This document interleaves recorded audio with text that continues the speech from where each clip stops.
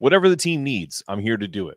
I don't care how many points I score. I'm here to hoop, and I'm here to help the team win. That's UConn culture. We'll tell you who that was. You're Locked On UConn.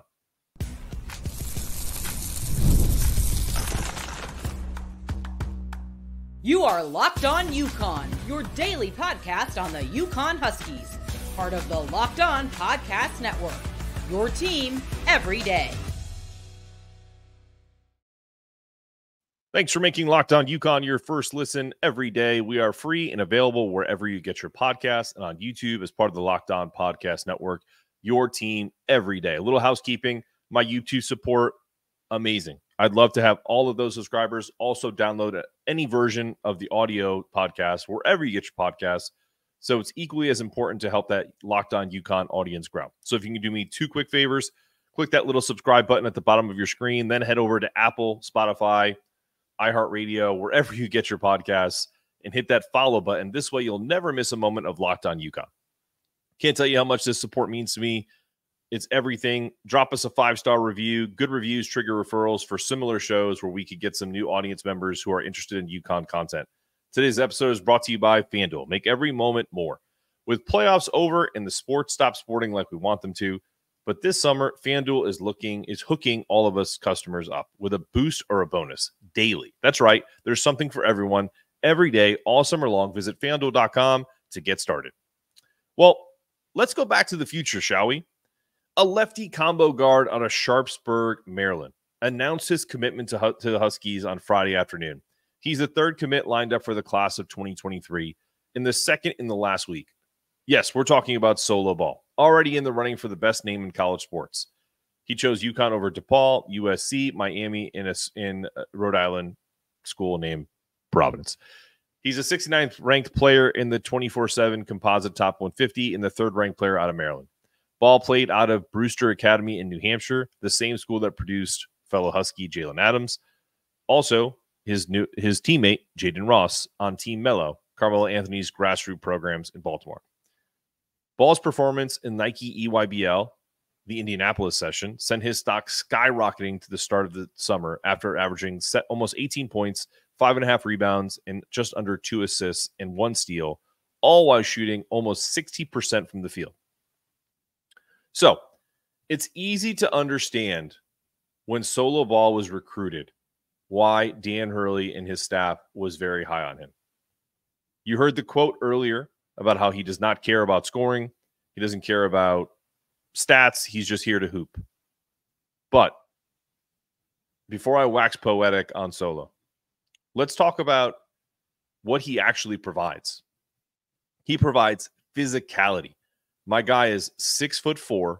He's built like an Adonis. He's a rock. I mean, I don't think you're moving him off his spot. And from a defensive side of the ball, he doesn't get overwhelmed by physical play.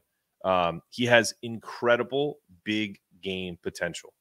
Think about the games that he got big time minutes off the bench, nonetheless. 9 points off the bench against Indiana. 7 points off the bench against Texas. Both games played 26 and 29 minutes, respectively.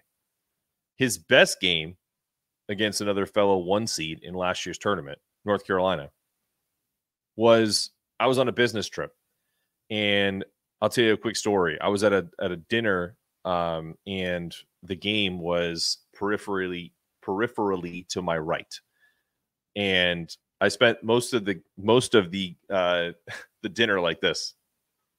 Oh yeah, that sounds great. Just really shows you how dedicated I am to my job. No, I mean we had a good time, but I was very, very much involved, at least as much as I could be, in UConn's beating Carolina. And I remember that game in particular because Solo hit some big threes. He had 13 points. He was 50% from three that game. I think he was 3 for 6 from the three-point land.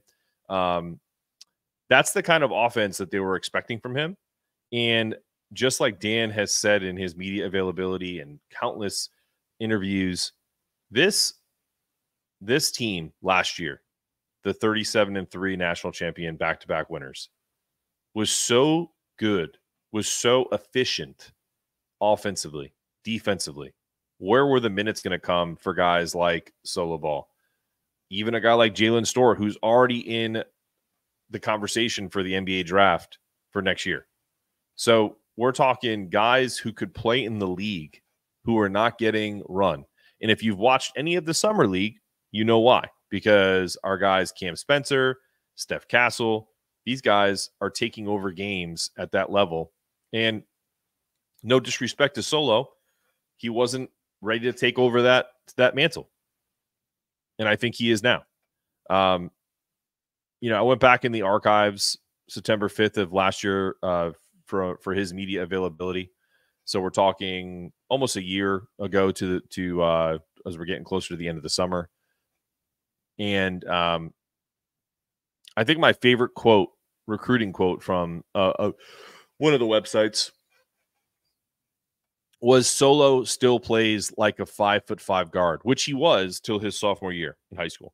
He's bred for toughness. Both of his parents are Baltimore City, Maryland products. He even said that in that media availability that, his parents were tough on him, in particular his father, when it comes to driving him and making sure that he's always doing what he's supposed to be doing in terms of the basketball. And I think he said something like, if he doesn't make it in the league or in basketball, his dream job is to be an agent. You can just tell me, listen, he's a great kid. He is incredibly intelligent, but also seems like an incredible presence around his teammates. He is by far what UConn culture is all about. And I am so excited for this kid, this 6'4". I think he has a 6'10" wingspan. That's freakish in a good way. And I don't think we're going to have any issues with scoring, with defense, with efficiency in terms of who gets points, who gets the ability to put the ball in the hole. If you've watched some of the highlights that they're starting to put out of Aiden Mahaney, of Liam McNeely, we're going to have no shortage of guys who can put the ball on the ground, but also drive it to the hole and also shoot the three. So Solo is going to be a big part of that, and I'm looking forward to his breakout sophomore season. And I'm just itching, man. It's day by day. We do another show, and we get a day closer to UConn basketball, and I just can't wait. Well, before we go, wanted to talk about the next segment. Let's talk legacy, right? Should Blue Bloods follow the UConn way and hire outside of the family? That's coming up after this.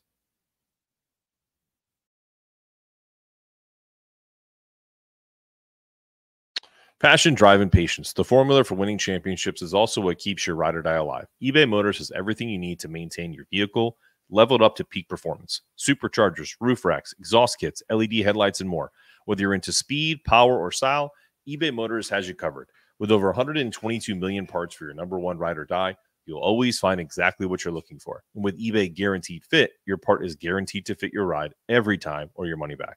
Because with eBay Motors, you're burning rubber, not cash. With all the parts you need at the prices you want, it's easy to make your car the MVP. Bring home big wins, huge wins. Keep your ride or die alive at ebaymotors.com. Eligible items only. Exclusions apply. eBay Guaranteed Fit only available to U.S. customers. You're back on Locked On UConn. The impetus of this conversation around what UConn and Blue Bloods should do after someone leaves a program, either goes to the NBA, retires like Coach K and Roy Williams did at Duke and Carolina. I listened to a podcast with Jim Rome. I don't think it was a podcast. I think it was on his radio show, but I probably listened to it after. So technically it was a podcast, right? So you could hear Dan talking about his journey. It almost sounded, and I know this isn't his intention, he was pointing out that in today's society, we take shortcuts. He didn't say that, but he did say that he took a more traditional route, the way it was done, like the way it was usually done, right? How you were an assistant coach, then you got a head coaching gig he got a high school job, then he went to a low-level mid-major, Wagner, then he went to kind of a mid-major in Rhode Island. Now he's at UConn and is at the top of his profession. So the steps that he took, that's what prompted me to talk about this today briefly, because there isn't a more compelling use case for hiring internally, the pros and cons, versus going outside of the family than UConn with Kevin Ollie and Dan Hurley, right? I don't think Dan Hurley would have been ready for the UConn job when Kevin Ollie took it over. But conversely, Kevin Ollie wasn't ready for this job. And that's the beautiful thing for UConn fans is even with KO's, faults, which were many, we still won a title in his second year. And you can't take that away from him. He is a national championship winning coach, which is such an outlier. It's amazing. And it says more about UConn and its, commitment to excellence and the ability to get themselves in a great position in March and April. And it's fascinating. So I had a rare, respectful conversation with some Duke fans last night on Twitter about Jon Scheyer. And the reason why I brought this up is I also heard him in a podcast talking about tampering. And, it almost made him sound, and I'm not saying this to even be disrespectful to Jon Scheyer, he sounded naive. I think when Dan Hurley talks about tampering, he knows tampering is going on. He doesn't like it. He doesn't like that tampering is going on, but you can't help it. But he also talked about how when he started talking to transfers, that they already had visits lined up and that they already, were squared away on offers. It's like, yeah, John, this is what happens in college basketball. And I know that you're still going into your third season, but you should probably have someone to prepare you for that. And I don't think when you hire someone that has not been the head of the snake, there's a difference between being the general and being a soldier. And he was a great soldier. He was on Coach K's staff. He was a national championship winning player. He wasn't the best player on that team. I heard someone use that as an example. He was a good player. He was a very good player at Duke, and they won a national championship when he was a player. But he also hasn't led anything from a coaching perspective until he took over one of the most storied programs in college basketball in Duke. And it was handed to him on a silver platter. Like there's no caveats. Like, oh, well, he worked for Coach K for, how many years, 10 years, whatever it is. It probably wasn't that long, but there were guys on the staff. I mean, Jeff Capel's had head coaching experience. We can go down the list. Chris Carrawell has been there longer than him. Why didn't he get the position? So it's a very interesting dynamic. And I'm not saying this because crapping all over Jon Scheyer, although it's fun to do that because we don't like Duke. But it's also an interesting juxtaposition because I said the same thing about Hubert Davis. Because of the Kevin Ollie situation, I think UConn fans are in a unique position to say, hey, we won a title with our hand-picked successor of our Hall of Fame goated coach and Jim Calhoun, but it didn't work out in the long run. And now, because we went through the process of getting someone that we felt very comfortable with to bring in, it's curious if there will ever be the scenario. Like Kentucky stayed in the family with Mark Pope. He was a former player, but guess what? Mark Pope had head coaching experience. And they also tried to get about 7 other guys before they got him. So what I'm trying to say is I think Dan really appreciates his journey, and it's what makes him a better coach today and fully capable of navigating transfer portal, of navigating recruiting pitfalls where kids are just in it for NIL, and he kind of weeds all that out. Whereas I feel like we've seen this with Jon Scheyer of Duke and the Kentuckys and now eventually the Arkansas with Coach Cal. There's less of a strategic approach, and I'm happy about that because the more I hear about this Duke team with Cooper Flagg and everything that goes with it, they're going to be good. But are they going to be good enough to beat a team that has the continuity that UConn has? Even, I hate to say it, even like a Kansas team who brought in a bunch of transfers, but kept Hunter Dickinson, kept the core nucleus of that team. So I don't see it, but I could be wrong. They could be the anomaly, and they could have an anomaly season like UConn had with Kevin Ollie. It's definitely possible. Same thing with Carolina. If they continue to, I think Carolina's been more adept to bringing transfers in. And I heard a Duke fan say, well, the acceptance rate for transfers is like 6%. Listen, guys, I don't want to hear that crap when it comes to, who you got in. Notre Dame fans do that all the time in football. If you can't compete, you can't compete, and that's tough. But don't use it as a crutch. You either figure out a way to get transfers in and work with your administration and get that done. But don't use it as a crutch. That's silliness, and it's a joke. But I think it's an interesting conversation. I'm curious what the comments will be about on this episode if people hear this segment. And I think the best way, in my opinion, is to go outside of the family, because if we're being honest, if you have rose-colored glasses on about a program, whether it's Kentucky, whether it's UConn, Kansas, Duke, Carolina, Indiana, you don't want to have a guy that's a yes man. It's like, hey, I'll just do whatever because I'm the head coach at Duke. You want someone to come in and say, this is crap and we need to fix it. And that's what Dan Hurley did. He said, we need to get back to recruiting at a higher level, really kind of focus in on guys who are, the type of players that UConn used to get. And he built it up over the course of, 6-7 years. So now we're sitting here looking at a potential three-peat. And I really hope people don't copy us, but they probably will. We're going to talk about the TBT after we had Mark D'Amelia on yesterday. Really want to kind of hammer home how much fun that's going to be for UConn fans to watch some older generational teams and players from different generations playing together on the basketball tournament coming up next week. Coming up after this.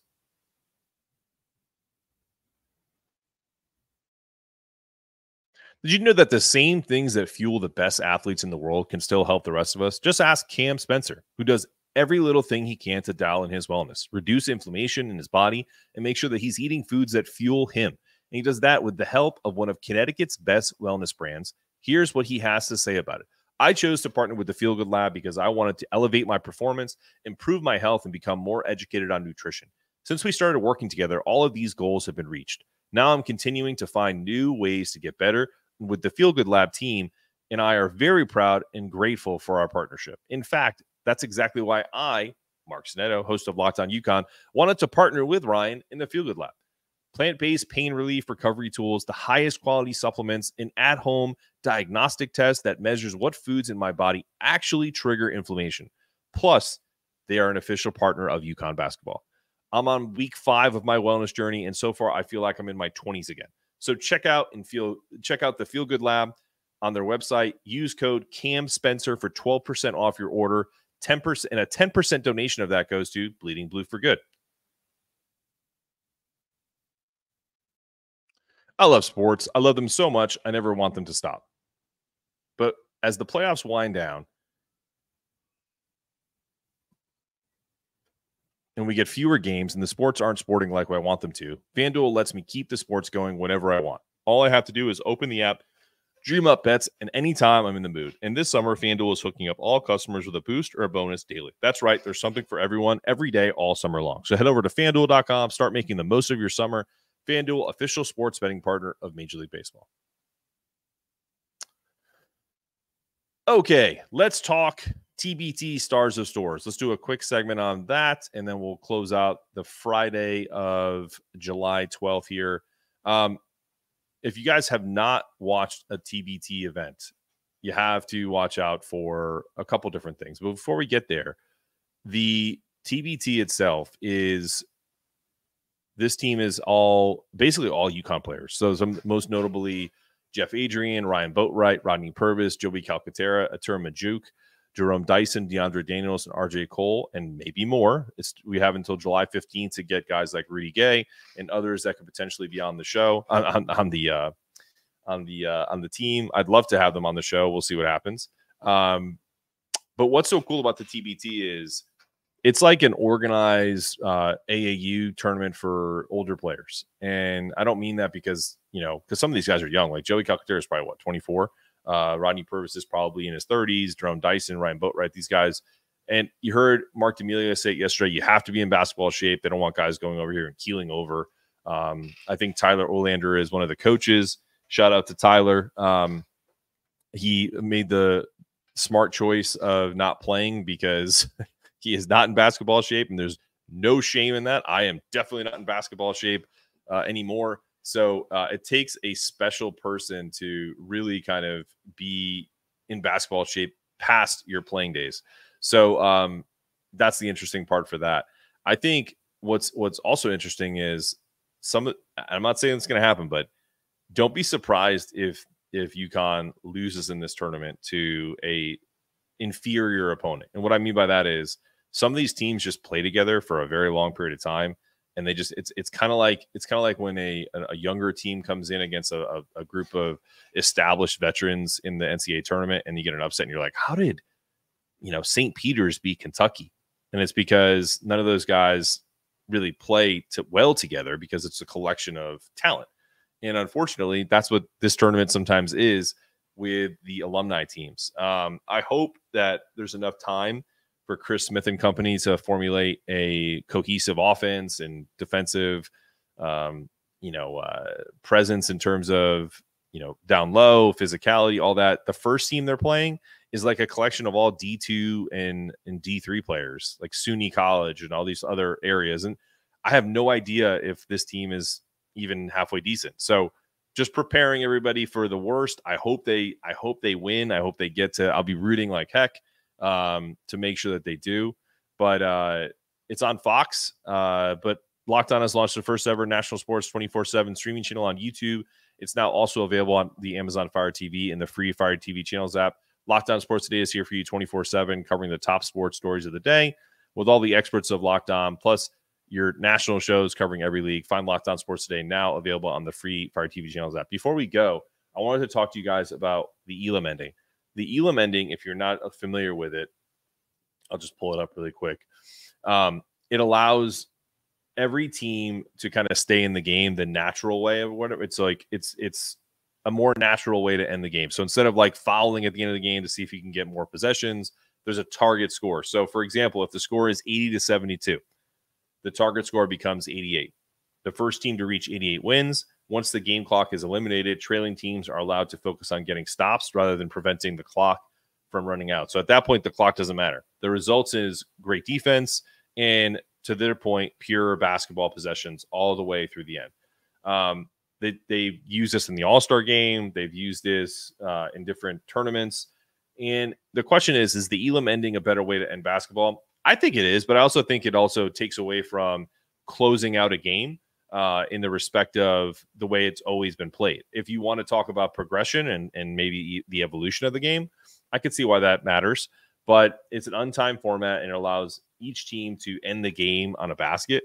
If you go to the Elam ending, if you go to the tournament.com/TBT/Elam ending, you can see some clips of the All-Star game, LeBron hitting a game winner in the All-Star game. You can also see previous Elam ending winners. And it does make the game exciting. It also makes the game exciting for broadcasters because you get to call a game ending three, or the only thing that sucks is if it ends on like a free throw. So like we talk about like the exciting finishes, and you can see some of these videos if you go to the website. But if the game ends on a foul, and its target score is 97, and they hit a free throw to win it, that's super anticlimactic. So there's that too. But anyway, just wanted to get you guys in on that. This has been another episode of Locked On UConn. I'm your host, Mark Zanetto, asking you to stay locked in, stay connected, make sure your toughness meter is always rising. And as always, go Huskies. Have a great weekend, everybody.